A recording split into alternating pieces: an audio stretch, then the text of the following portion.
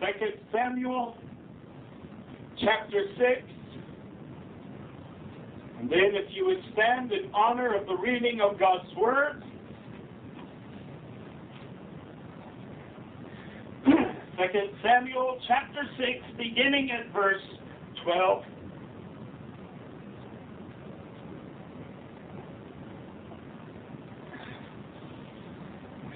The word of the Lord reads, "And it was told King David, saying, The Lord hath blessed the house of Obed-Edom, and all that pertaineth unto him, because of the ark of God.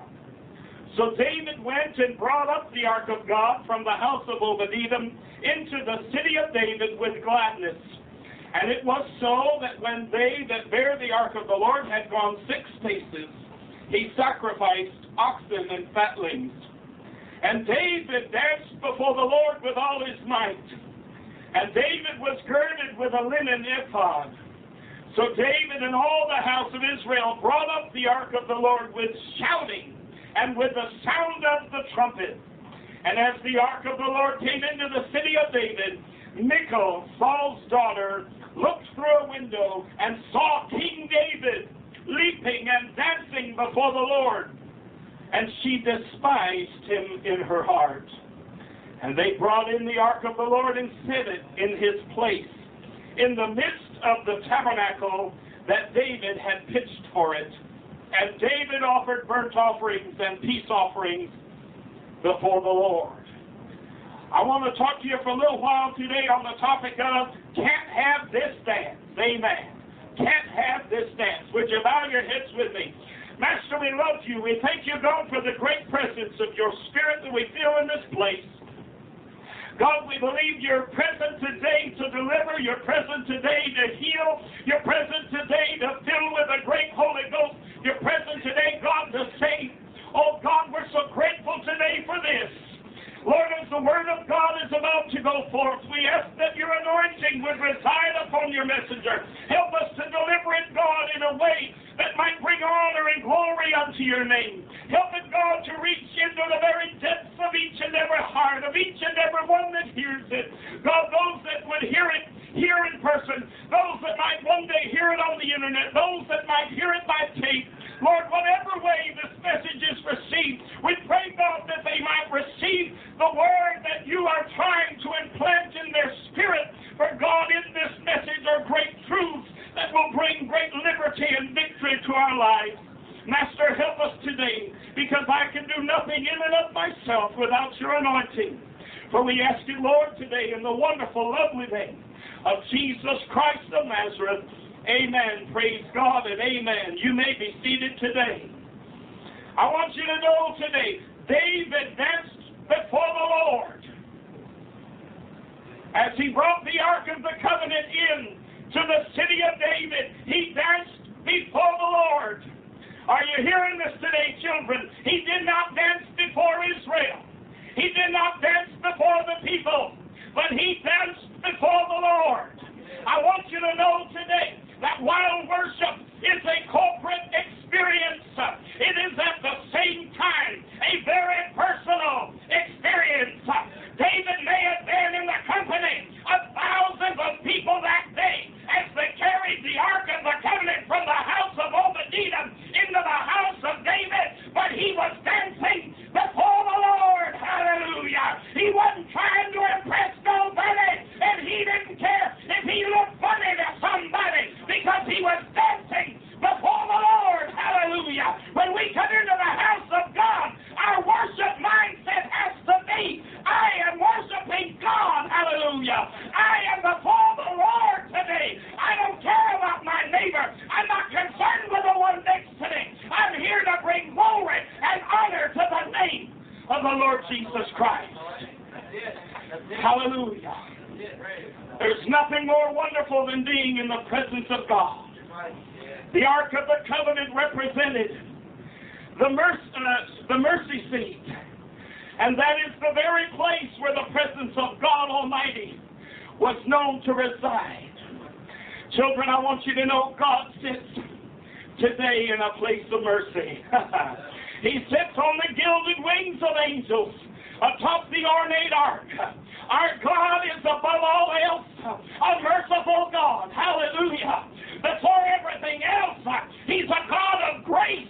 He's a God of love. And He's a God of mercy. I don't care what any prophet, priest, pope, or pastor has ever told you in the past.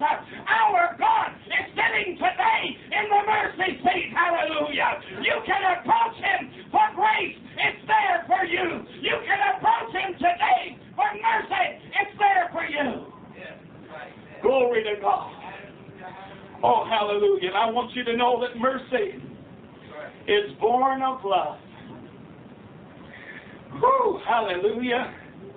There's a joy that overwhelms God's people when we stand in His presence and we celebrate His grace. You know, Brother Willie, it's hard to get excited when a preacher gets up in the pulpit and preaches a bunch of condemnation and criticism and tells you how you're missing the mark at every turn and how imperfect you are and how faulting you are and how failing you are. I see more altars filled at the end of Pentecostal church services with people wailing and whining and crying like a bunch of beat-up old failures instead of seeing people in the altar shouting and dancing and rejoicing in the presence of God and in the reality that by His grace we're saved. Hallelujah. It's never been about us. It's been about Him the whole time. Hallelujah. Oh, glory. I hope that God Jubilee never has a service where everybody down in the altar weeping and wailing like a bunch of beat-up babies. Come on now. I hope the only thing we ever know is the joy of the Lord. I hope the only thing we know is the joy of the Lord. Why? Because the joy of the Lord is our strength. Hallelujah. God's people don't get strengthened when they're down weeping and wailing in the altar because somebody told them they're hell-bound and missing the mark. That's not what the Bible said. My Bible said that the joy of the Lord is our strength. That's the source of our strength. I want to tell you the joy I'm talking about. You don't get this joy dancing on the dance floor at the local nightclub. You can't experience this joy. You cannot experience this joy celebrating a home run at Yankee Stadium or a touchdown in Texas Stadium. You know, it never ceases to amaze me. People can paint their bellies and their faces and their hair all kinds of whacked out colors and put all kinds of shapes and what have you on their skin, and they can go to a football game, and some man who's being paid tens of millions of dollars a year to throw around an inflated pigskin can walk across the white line, and everybody jumps up and shouts and screams like, oh, holy murder. And yet, if we come into the house of God and shout about the victory that God gave us over sin, if we shout about the reality of heaven eternally, if we shout about the reality of the power of the blood, they look at us like we're nuts. But that's all right, Cody. They can look at me like I'm nuts because I'm not dancing before them. I'm dancing before the Lord. Hallelujah. I don't care who's looking. I don't care who's watching because I'm not doing it for your benefit anyway. Hallelujah. I got something that the world can't give and the world can't take it away, as the old song used to say. The devil tries to offer us all kinds of substitutes. All kinds of substitutes for the joy of the Lord, but in truth, there is no dance like the dance that you dance when you are rejoicing in the presence of the Most High. Hallelujah. Devil, you can have your nightclubs, you can have your stadiums, you can have your concert halls, but you can't have this dance. Hallelujah. I've got this one nailed down, and it's reserved for my God, and you can't have it. I've reserved my dancing shoes for those times when I and my Father are together. Hallelujah. Like the little bride at the wedding who knows that they're going to play Daddy's dance. And that dance is reserved for she and her Father. Come on now. say, sorry, you can't have this dance. This dance is reserved for my Father. Hallelujah. I want you to know my shout is reserved for my Father. My dance is reserved for my Father. I don't go to a concert and shout like I do in church. I don't go to a dance club and dance like I do in church. No, sir. Those things are reserved for the King of Kings. Yeah. Hallelujah. That's right. You got to preach it. I have a cousin that I love dearly. Very much. Pentecostal girl, but I was real concerned about her one time years ago when I saw something that troubled me very much. We were at her son's stickball game. He wasn't but probably 4 or 5 years old, or, well, no, actually, he would have been older than that, about 9 or 10, I guess. And he hit the ball, you know, off of the stick there, the T-ball. And boy, he gets running them bases. All of a sudden, she let out with a yelp, like I've heard her many, many times shout in church. And I stopped dead in my seat, and I thought, well, my God, I've heard her shout like that in church. Honey, if you can get that excited at a stupid stickball game, then you know what? That shout don't mean near as much as I thought it did. Amen. If all it takes for you to shout like that is a kid hitting the ball off a stick, and you're able to shout like you do in church, then, sweetheart, that shout must not have as much behind it as I thought it did. And I'm not even going to tell you that girl's spiritual condition today, but my theory was proven correct. You see, it bothers me when I see people go out and celebrate the world and then come into church and think they can celebrate Jesus. Come on now. I got news for you, children. Straight, gay, cross-eyed, or ugly, you got to pick one or the other. Amen. You don't get to play both ends of the field. This thing ain't about playing both sides of the fence. This thing's about making a choice. Come on now, and living it till you die. Amen. That's what it's about. Is it okay that the preacher talk plain today? Amen. I'll tell you what. God will give you the strength to live above drugs and alcohol. God will give you the strength to be delivered from things that you can't get delivered from on your own. God will help you through things that programs can't help you with. He'll help you through things that AA can't help you with. But children, you cannot do it if you're trying to play both sides of the fence. You can't do it if you're trying to play in the yard and outside of the yard. Come on now. You got to make up your mind where you're going to do your dancing. I made up my mind years ago when somebody come up to me in the club, even when I come out and I was out of church for a while, and people would come to me and say, oh, you want to dance? I said, honey, I only dance in church. Amen. Because my dance is reserved for the presence of God. I'll tell you, I'm not going to make a fool out of myself in public in front of a bunch of people I don't know. But when I come into the house of God and I'm in the presence of the Lord, I very well may dance before the Lord. And if I do, and you don't like it, and you think I look a little foolish, well, pox on you. Amen. Because I'm not dancing for you. I'm dancing for the Lord. I'm celebrating Him. I'm celebrating His grace. I'm celebrating His mercy. I'm celebrating His love. I'm celebrating those things that it took me an awful long time to come to understand in reality. And don't you think for a minute you're going to take it away from me.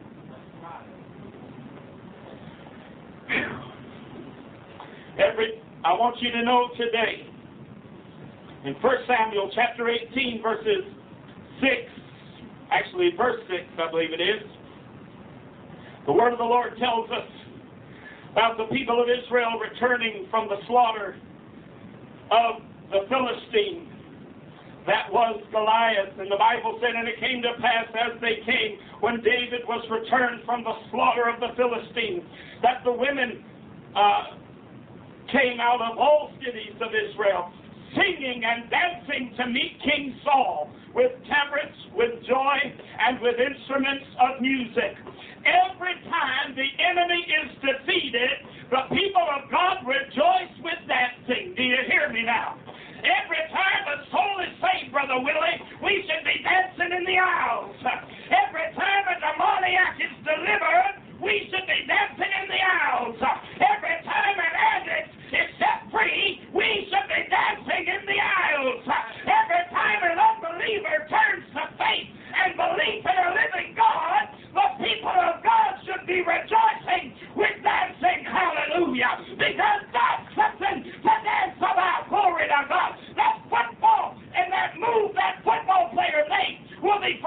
forgotten in a matter of days. But what God has done will survive eternity. When we dance, there is something to dance about. Something of eternal value and not merely a fleeting significance. It's Nehemiah 8 and 10 that tells us, for the joy of the Lord is our strength. Interestingly enough today, Brother Willie, every time we rejoice over today's victory, we recharge our batteries and prepare ourselves for tomorrow's battle. Do you hear me now? Every time we rejoice over today's victory, we're just getting ourselves charged up and ready for tomorrow's battle. Why? Because the joy of the Lord is our strength. Every time we rejoice in the liberty of the Holy Ghost, we are recharging our batteries for the next day's battle. The enemy wants us to misplace our joy. Or better yet, he'd rather replace it with one of his own devices of delusion that make the weak-minded and spiritually depraved believe that they're having the time of their lives. But God's people know how to tell that old devil plainly, Brother Willie, you can't have this dance. You can't have this dance. I'm not going to exchange it for one of your little temporal pleasures. I'm not going to exchange it for one of your temporary highs. This dance that I've got in the presence of my God has eternal repercussions and not merely temporal. I'll tell you, one of the greatest secrets to success ever written in the Bible is found in John chapter 15, verses 9 through 17. The key to our attaining and maintaining the joy of the Lord in our lives is found in this portion of Scripture. John chapter 15, verses 9 through 17, it reads this way, As the Father hath loved me, so have I loved you. Continue me in my love. If ye keep my commandments, ye shall abide in my love, even as I have kept my Father's commandments and abide in his love. Remember what I said about make up your mind and stay on one side of the fence or the other? That's what he's saying here. But look at verse 11. These things have I spoken unto you. That what? What reason have you spoken these things unto us? That my joy might remain in you, and that your joy might be full. The Lord is saying, this is the reason that I'm speaking these things to you, so that my joy might remain in you, and so that your joy might be full. This is my commandment, he goes on to say, that ye love one another as I have loved you. Greater love hath no man than this, that a man lay down his life for his friends. Ye are my friends if ye do whatsoever I command you. Henceforth I call you not servants, for the servant knoweth not what his Lord doeth, but I have called you friends. For all things that I have heard of my Father I have made known unto you. Ye have not chosen me, but I have chosen you, and ordained you that ye should go and bring forth fruit, and that your fruit should remain, that whatsoever ye shall ask the Father in my name, he may give it you. These things I command you, that ye love one another. Brother Willie, when you're dealing with family members who have a hard time understanding and accepting certain issues, I want you to understand today the key to our attaining and maintaining the joy of the Lord in our life is maintaining a love for the brethren. Do you hear me now? That's the key to maintaining joy. I'll bet you $1 million that your sister has lost her joy, because when you lose your joy, you can't love nobody. And when you can't love nobody, you can't find your joy. Come on now. That's right. This concept of love the sinner, hate the sin, is a satanic lie designed to rob the joy from God's people. If you can see my sin, you're looking outside of yourself, and you're looking into matters where you do not belong. Hallelujah. someone when we see them as having a detestable or disgusting wart or growth attached to their face. That's why the Lord spoke in Matthew 7, 1 through 5 and said, "Judge not that ye be not judged, for with what judgment ye judge, ye shall be judged. And with what measure ye mete, it shall be measured to you again. And why beholdest thou the mote that is in thy brother's eye, but considerest not the beam that is in thine own eye? Or how wilt thou say to thy brother, Let me pull out the mote out of thine eye, and behold, the beam is in thine own eye? Thou hypocrite!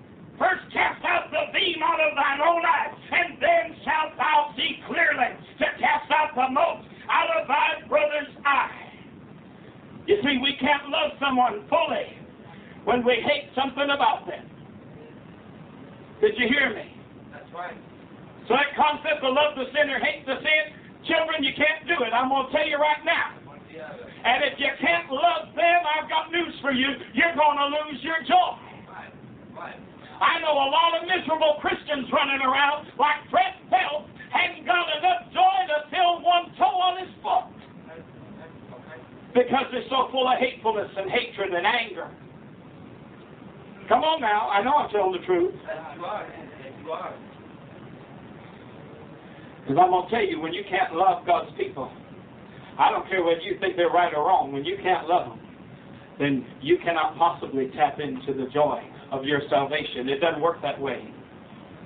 You may not be able to explain something about somebody, but the bottom line is simply this: you'd better well not judge them or condemn them in it.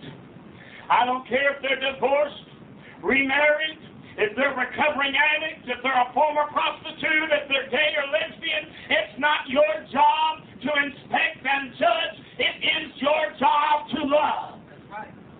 That's right. That's right. And when you learn to do this, the joy of the Lord will well up inside you like a well of water springing up toward eternity. And when we learn to look upon ourselves trying to do the best we can and trying to be the best that we can be, instead of always trying to fix the person next to us, then and only then will the joy of the Lord be evidenced in our lives. And only then will we have a cause to dance in the presence of the King. Amen. For our joy will be plentiful and our strength will be unfailing. I want you to know today, David's wife was too busy looking at King David with a critical eye. The Bible said that she despised him in her heart. Well, I know folks today that are going to look my way and despise the fact that I dance in the presence of the Lord, rejoicing in His goodness and celebrating His endless love and matchless grace. But honey, they can't have my dance, hallelujah. They're not going to take it away from me, glory to God. Took me too long to come to this place where I'm at today for me to turn around and give it up now. I won't give it up. They can't take it from me. Despise me if you want to. If you can't love me for what you see, you'll have all of eternity to contemplate why it was that, like Michal, you weren't dancing with me instead of angrily sitting idle and looking at me with a critical and judgmental eye. Did you hear me now? That's a strong statement the preacher just made. If you can't love me, then you're going to have all of eternity to try to figure out why it was you couldn't. Because I got news for you, children. You're not going to make heaven. Come on now. You're not going to make heaven. Jesus said, if you can't love your brother whom you have seen, how in the world are you going to love God whom you can't see? I'll tell you what, I got something to say to Brother Willie's sister. Sister, I don't even know you. We're not even blood. We're not even family. You can have my coat, my car, my cats, my dogs, my home, my money. You can even have my boyfriend if you want it. I'll even give you a kidney. But I'll tell you what you can't have. You can't have my dad. I'm going to keep it. Hallelujah. I'm not giving it up. It's not for you. Glory to God. I'm not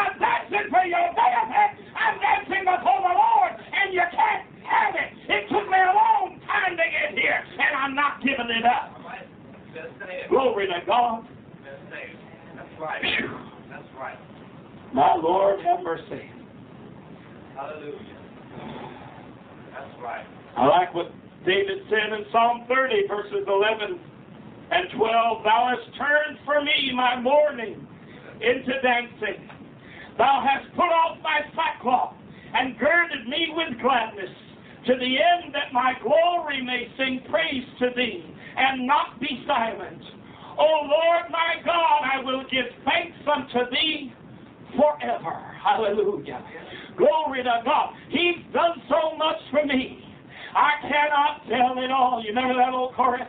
I cannot tell it all. I cannot tell it all. He's done so much for me that I cannot tell it all. He has taken my sins away. That's why I'm dancing, children. And I'll tell you what, you can't have this dance. You can't take it away from me. Brother Willie, don't let your sister take your dance away. Amen. And pray for her that she'll get hers back. Amen. You hear me now? Pray for her that she'll get hers back. Because if she can ever learn to love again instead of learning to judge and be critical and condemn. And of course, you know there are churches out there that just breed those kind of attitudes. But when she learns to love again, her joy will come back to her. And I encourage you, next time you talk to her, if you send her a letter, whatever you do, just tell her honestly, sincerely, say, sis, I'll tell you what, I love you and my joy is intact. Come on now. I love you and my joy is intact. And when you can learn to love me again, you'll find your joy all over again. Amen. And then together we can dance before the Lord. Instead of you watching from the sidelines like David's wife, criticizing and condemning, and David enjoying the presence of King Jesus. Amen. I know a fella, I told Brother Willie the other day, I know a fella who was attending an Affirming Pentecostal Apostolic Church, and he took his mother to one little conference that they had, you know, and different folks came from all over, and they had some good services, and his mom went there, and the Spirit of the Lord got to moving, and she was a high-haired UPC lady, and her husband's a UPC preacher, and she was there, and all of a sudden, she got to shouting all over the church, and she just went to having a good time in the presence of God, and after a while, she gave a message in tongues, and there was interpretation, and when the service was all over, she said, well, I don't know what God's doing with y'all, but whatever He's doing, it's Him, because I know Him when I feel Him. Hallelujah. I got a great aunt in her 70s now. Been in Pentecost since the 1950s. She and her husband come up to the Northeast where I was pastoring, came, visited with us, and sang for us. They've sung for us here in Dallas as well, but some of y'all haven't heard them or anything, but they'll be coming back, I hope, soon. And Aunt Dorothy sung for us, and boy, we had good church. And Aunt Dorothy said, I'll tell you what, she said, I've been around the Holy Ghost a long time. I know the Holy Ghost when I feel the Holy Ghost. She said, and honey, that was the Holy Ghost. She said, I don't know why people got to sit around and judge and condemn and criticize and backbite and do all this foolishness. She said, if they would just look, if they would just spend the time to investigate, they would realize that God's on the move. Come on now, in the midst of a people that they don't think God ought to be moving in the midst of. But you know what, brother? They can't take my dance. They can take anything they want to. I'll give them the coat off my back, but they can't take my dance. Because I've reserved it for my Father and I. Amen? Amen. Would you stand with me today?